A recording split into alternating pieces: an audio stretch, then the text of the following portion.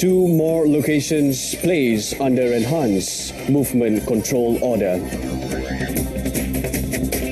Face mask fraud cases involving losses of up to 4.2 million ringgit.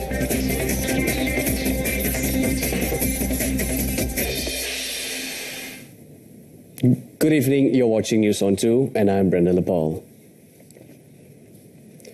Malaysia has recorded the lowest number of positive COVID-19 cases in weeks with 36 new cases, which brings its total to 5,425. Health Director General Datuk Dr. Noor Hisham Abdullah today said there have also been 98 recoveries and no new death case reported in the last 24 hours. Dr. Noor Hisham also said that the total number of patients who have made a full recovery from COVID-19 now stands at 3,295. Kementerian Kesihatan Malaysia ingin memaklumkan bahawa terdapat 98 kes yang telah pulih dan dibenarkan discharge pada hari ini. Ini menjadikan jumlah kumulatif kes yang telah pulih sepenuhnya daripada jangkitan COVID-19 dan telah discharge daripada ward adalah sebanyak 3,295 kes, iaitu bersamaan dengan 60.7% daripada jumlah keseluruhan kes. Sukacita dimaklumkan daripada maklumat terkini yang telah dilaporkan ke CPRC Kebangsaan, tiada sebarang kes kematian yang baru setakat ini. Oleh itu, sehingga jam 12.30 hari 20 April 2020, jumlah kematian kekal 89 kes. Dr. Noor Hisham also said that there are 2,041 active COVID-19 cases in the country, where 45 cases are being treated in the intensive care unit ICU. From that amount, 28 cases require the use of ventilators.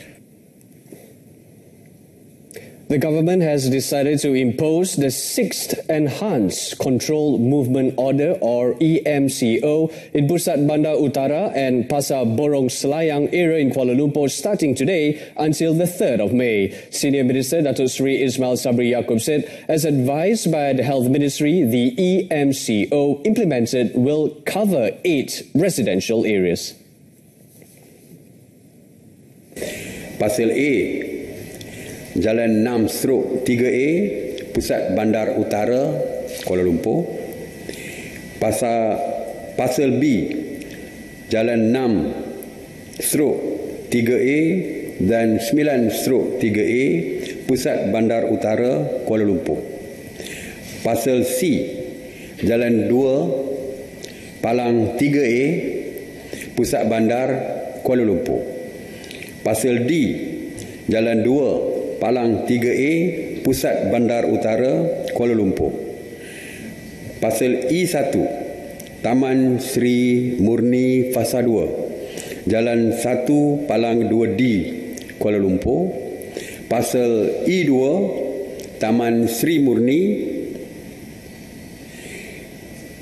Fasa 1, Jalan 1, Palang 2D, Kuala Lumpur.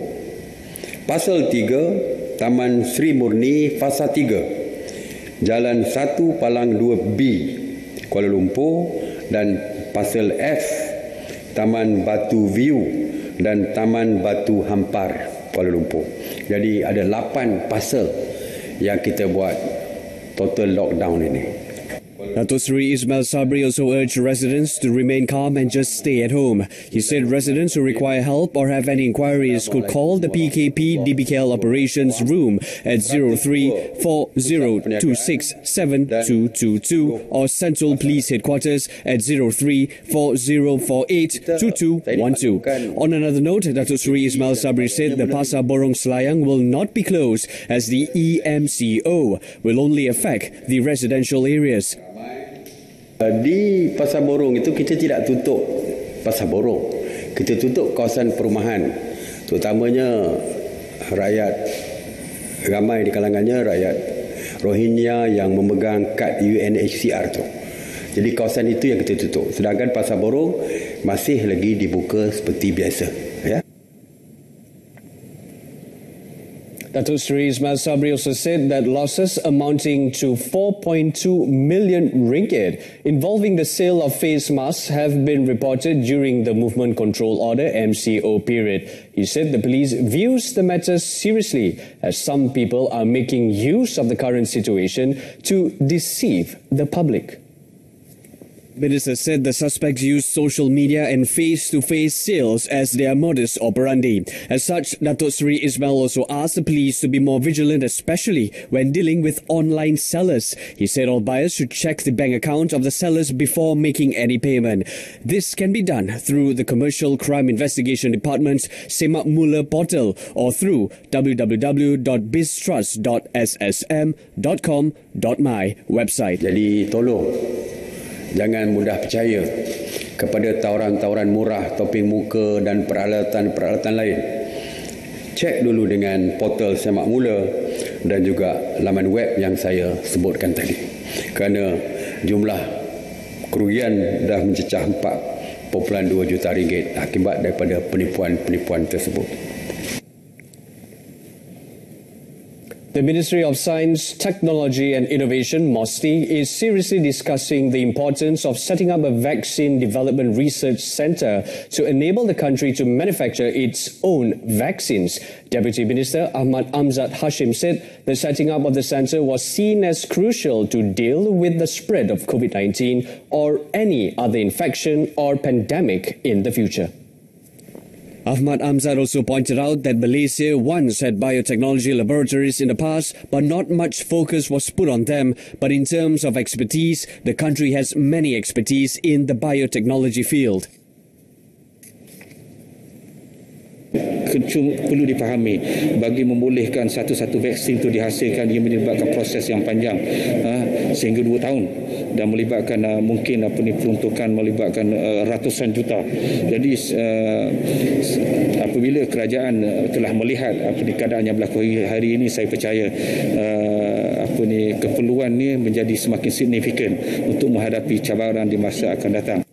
Meanwhile, Ahmad Amzad said MOSTI had awarded a 50,000 ringgit research grant to University Sultan Zainal Abidin to develop the COVID-19 health risk assessment and self-evaluation system, which can detect and manage the risk of COVID-19 infection. He added the system used Industrial Revolution 4.0 technology to detect and manage the risk of COVID-19 infection, and for a start, it would be implemented among the university's staff and students. The investigation papers on Deputy Health Minister Dato Dr. Noor Azmi Ghazali, who was said to have violated the Movement Control Order MCO when he attended a dinner event at a religious school in Perak recently, is expected to be completed today. Inspector General of Police Tan Sri Abdul Hamid Bador said the investigation papers will be submitted to the public prosecutor for further action. Tan Sri Abdul Hamid added that all the cases which went viral such as this will definitely be investigated. Last Friday, several photographs of Dr. Noor Azmi uploaded on Facebook showing his visit to a religious school had gone viral, with netizens saying he had violated the MCO. The media reported that Perak Police Chief Dato Razaruddin Hussein said initial investigations found that Dr. Noor Azmi had earlier viewed the preparedness of the Health Ministry staff in Lenggong in his capacity as Deputy Health Minister. 41 Myanmar citizens who defied the Movement Control Order MCO by participating in a water festival in Bandar Baru, Salak Tinggi recently were fined 1,000 ringgit each by the Sepang Magistrates Court today. Magistrate A. Ahiruddin alias Boy Acho handed down the sentence to all of them after they pleaded guilty to the charges, which were read out by a Burmese interpreter. He also ordered the accused, aged between 19 and 34 years, to serve a month each in jail if they fail to pay the fine. According to the charge, the men were charged with gathering by participating in the Tingyan Water Festival in an area of infection in the compound of a male factory workers hostel in Sepang between 8:30 a.m. to 10 p.m. on the 12th of April. They were charged under Regulation 6, Subsection 1 of the Prevention and Control of Infectious Diseases, Measures within the Infected Local Areas, Regulation 2020. Deputy Public Prosecutor Nurul Farahin Yahya asked the court to impose a deterrent sentence as the offence was committed during the MCO and their actions seem to be challenging the country's laws. In mitigation, Counsel G. Rajasingham, who represented all the accused, appealed that the sentence to be a fine on the grounds that the foreign workers had valid permits and came from poor families. Police have arrested 23 individuals for attending a wild party in a condominium at Jalan Gombak, Setapak. Wangsa Maju Police Chief Superintendent Rajab Ahad Ismail said during the 1:40 a.m. raid, police also found 5 packets of ketamine and 8 Aramin 5 pills. Superintendent Rajab said all those detained were aged between 14 and 23 years. Investigations also found that the participants were invited by their close friends via WhatsApp. 11 of the suspects also tested positive for drugs. The case is currently being investigated under Section 12, Subsection 2 and 15, Subsection 1, Subsection A of the Dangerous Drugs Act. The suspects are also investigated under Rule 11 of the Prevention and Control of Infectious Diseases (PCID) Measures Within Infected Local Areas Regulations 2020 for violating the MCO. The Fire and Rescue Department JBPM today conducted a disinfection operation at the Sultan Abdul Halim Airport or LTSAH near Alor in efforts to curb the spread of COVID-19. Its Assistant Director Operations Muhammadul Ehsan Mohammad Zain said the department had been asked by the LTSAH management to carry out the operations there. Muhammadul Ehsan told reporters today, although the LTSAH is not in the red zone area, the department still carried out the sanitization work on common amenities there, such as seats and countertops, as well as frequently touched surfaces to curb the spread of the virus. According to him, a total of 20 Kedah JBPM personnel, 5 personnel from the Kota Setar District Health Department and 26 LTSAH staff were involved in the operation, which started at 9:30 a.m. Muhammadul Ehsan said to date, the department had conducted disinfection operations at 99 locations statewide, including the Kota Setar District Police Headquarters. Meanwhile, LTSAH Manager Puteh Ramli said today's operations was the first large-scale disinfection and cleaning exercise carried out at the airport. He said only Malaysia Airlines and Firefly flights were allowed to operate during the current movement control order period, with an average of 30 to 40 passengers recorded daily. He added that thermal screenings would also be conducted on each arriving passenger. A total of 1,327 individuals have been charged in court for violating the Movement Control Order MCO in Johor. Johor Police Chief Dato' Ayub Han Maidin Piche in a statement said, to date, a total of 2,545 arrests were made for various offences related to the MCO. Dato' Ayub Han said another 136 individuals were arrested yesterday.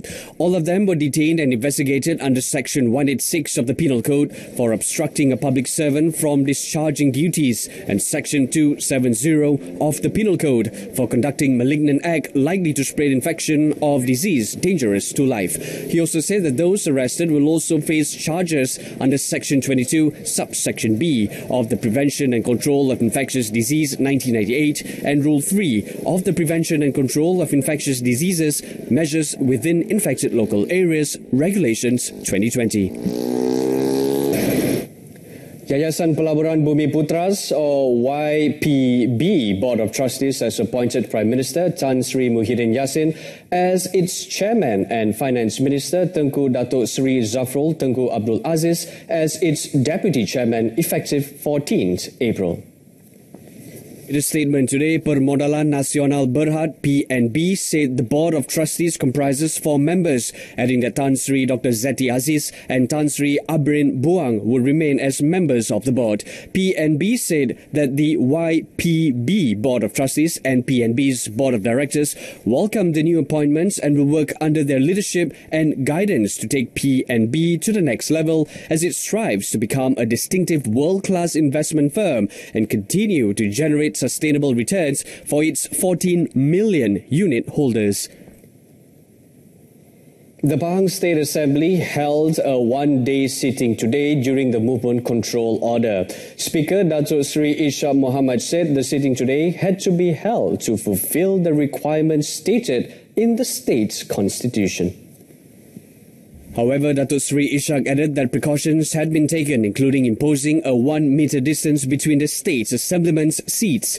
No official opening ceremony was held, while everyone present had to have their temperatures taken. He said face masks had to be worn to avoid infections and to break the COVID-19 chain, adding that the heads of departments were also not invited this time to reduce the number of people in the chamber, which already has limited space. He said they are adhering to the advice not to have too many people stay too long in an enclosed area. He pointed out that the State Assembly was also disinfected yesterday.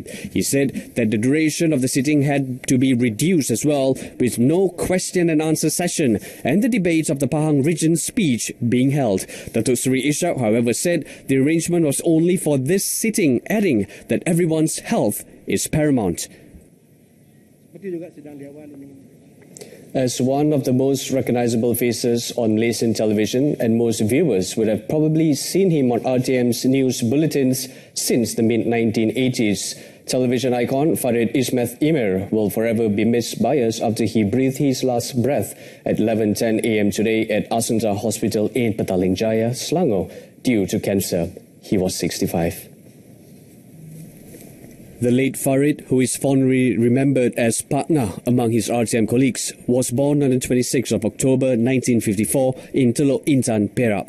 Dubbed the man with the golden voice for his crisp, clear and commanding enunciation, Farid started his career with RTM in 1986 and was also the voice behind several popular television advertisements.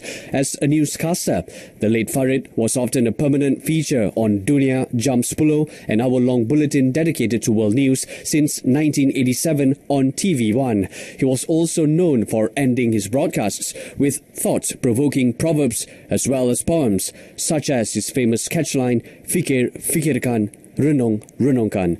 Throughout his illustrious career, he also worked with fellow veteran RTM newscasters, including Datuk Harjit Singh Hallan, the late Datin Salasiah Zakaria, Mary Ann Masilamani, Hazlinda Hamzah, Datin Hamida Hamzah, Maiza Musa and Tengku Permaisuri Norashikin. A funeral prayers was held earlier today at Masjid Jamik Sultan Abdul Aziz Shah in Petaling Jaya, and he was laid to rest at the Taman Medan Muslim Cemetery at 3:45 p.m. Our deepest condolences to the family of Farid Ismath Emir. With that, we conclude news on to this evening. In our top story, 2 more locations placed under enhanced MCO. Join us for updates at noon at 12:30 tomorrow. Now, before we go, don't forget to wash your hands regularly, practice social distancing, and most of all, let's adhere to the movement control order and just stay at home. I'm Brendan Lepal. Thanks for watching. Good night.